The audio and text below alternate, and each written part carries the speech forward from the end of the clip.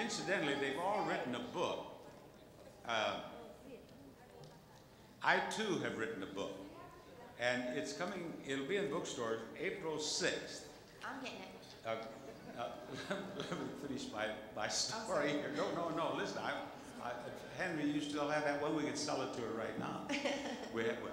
But coming down here to Florida, the flight attendant have any of you seen the latest National Enquirer? No. No?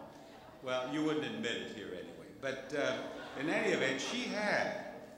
And in the National Enquirer, there's a story with pictures and a headline, "The price is not right for Bob Barker to become a porno star." What's wrong with being a porn star? Well, not a thing, if you're equipped for it. But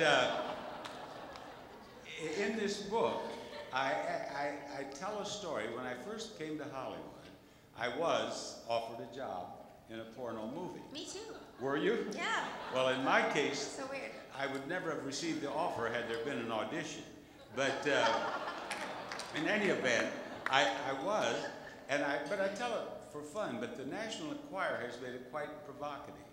And I've been told that it's going to help sell the book. Yeah. So if that's what No it such thing takes, as I'm bad for it. publicity. And incidentally, if there are any profits from the book, they're going to the DJ&T Foundation, which subsidizes spay neuters of dogs all over the country. Right. You have the